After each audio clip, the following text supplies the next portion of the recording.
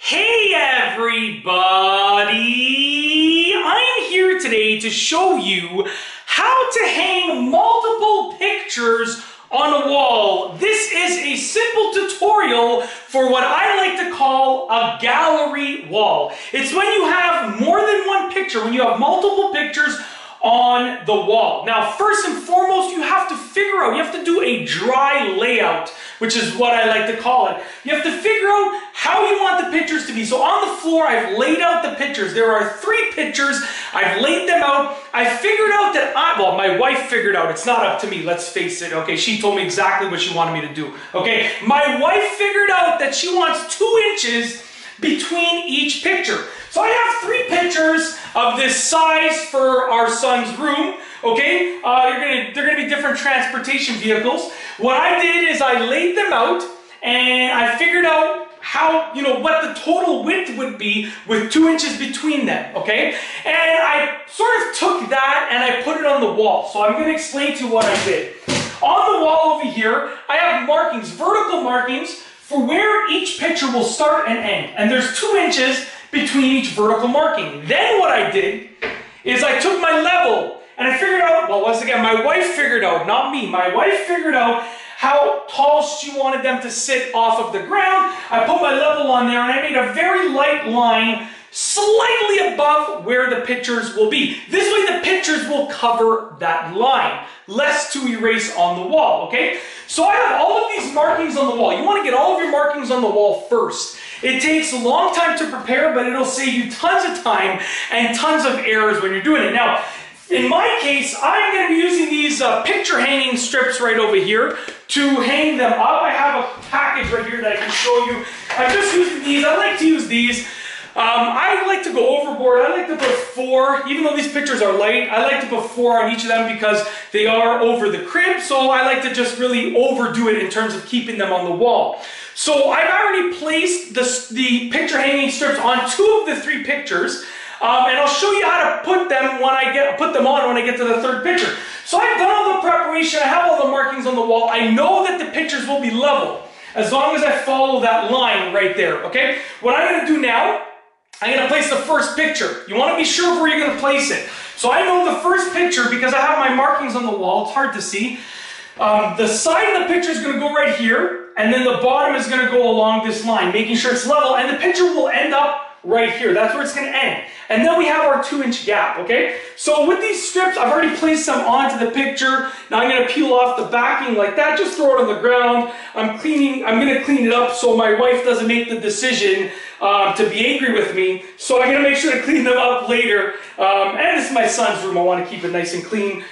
Show him what it means to keep a nice clean room, even though I know he's not going to keep his room clean when he gets older. Let's face it. So anyways, I've peeled off the backings. Make sure your picture's the right way before you put it anywhere. Now, when you place this on the wall, if you're using these hanging strips, it's going to stick in place. So you really want to make sure it's in place. So what I like to do is hold it away from the wall, get it in place, get it nice and level. I'm looking at that line, make sure I'm going right above that line, and once you're good to go, you just place it in place like that, okay? Now I'm going to press against this, and you do have to hold it there for a little bit of time. What I'm going to do though first is I'm going to take my level, just make sure, because, like I said, I don't want my wife to make the decision to be angry with me. Perfectly level.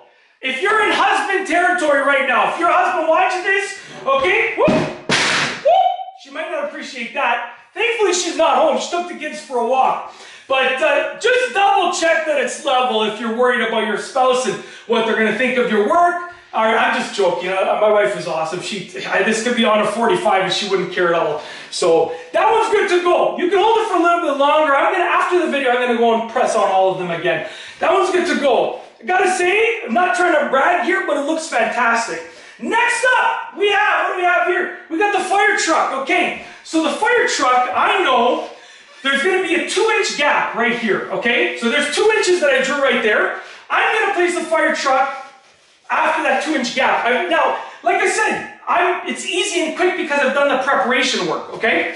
So I'm gonna peel off these picture hanging strips, the backings of them, right there. And once again, for the last picture, I'm gonna show you how to put them on.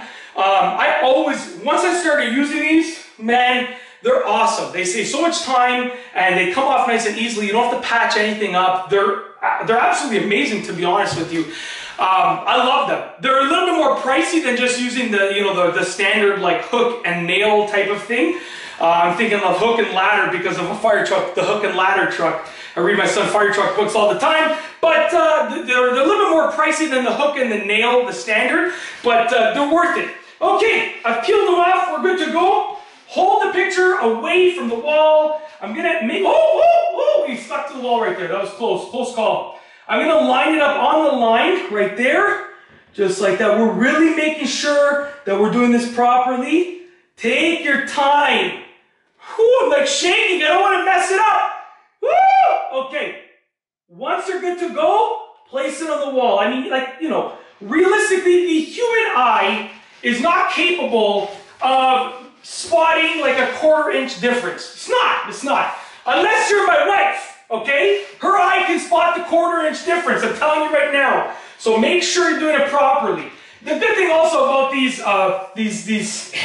picture hanging strips is the fact that if you do need to make small adjustments, you can always do it. Don't do it right after. You want to let the adhesive set in for a while.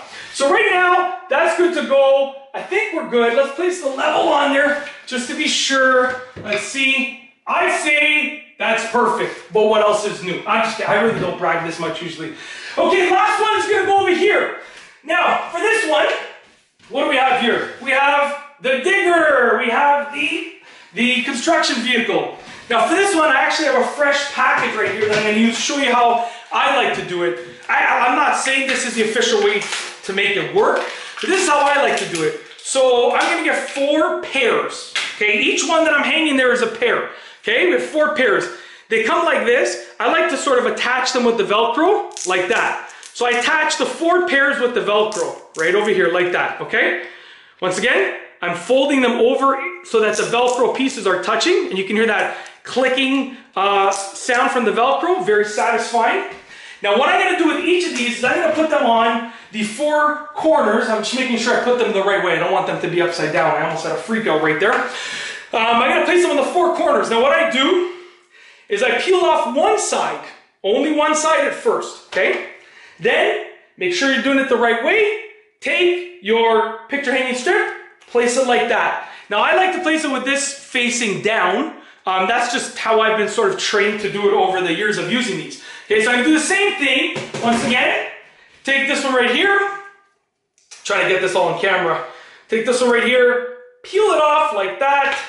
Place it in the right orientation, like that. And you should be holding these down for about a minute, but like I said, I'm going to be placing pressure on the pictures after the video. I don't want you guys to have to sit there and watch me. The video is already long enough. I mean, I don't want you to have to sit there and watch me hold these down for a minute. So the key factor that you should be taking away here is that you want to lay out all of the pictures on the ground first, the spacing and everything. Measure the entire width of your wall. Figure out if you want them to be centered on the wall. So these pictures are actually centered on this wall.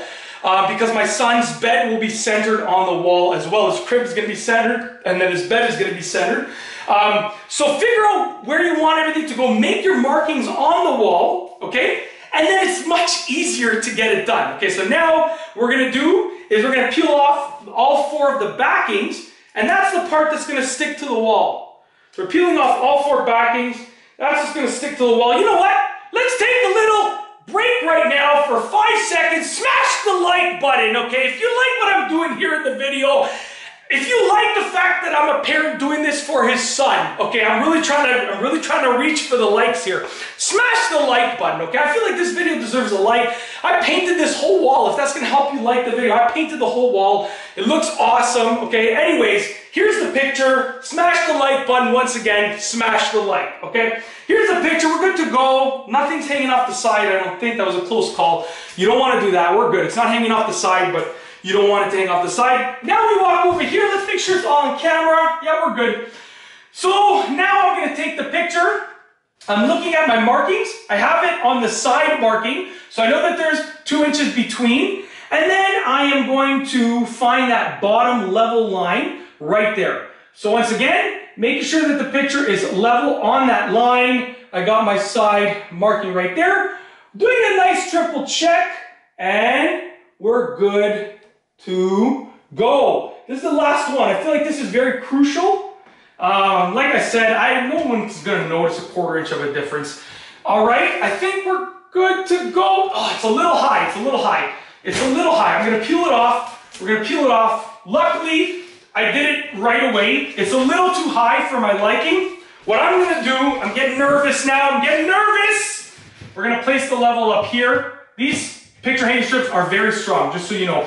We're gonna use the level as also an additional guide over here. Okay, let's grab it from the bottom. There's another little trick. I'm just placing on the level like that. Okay, going to my side marking so I know they're 2 inches apart. Right here, just like that. And we should be good to go right now. No running! Oh my gosh! Pull it off! Let's go! Okay, last time. Guys and gals, take your time. I'm trying to rush it because I didn't want this video to be super long. But here's the moral of the story. Take your time. Relax. Okay? It's going to be okay. There we go. I feel like that is level. Let's see. And we're good. I feel like that's good.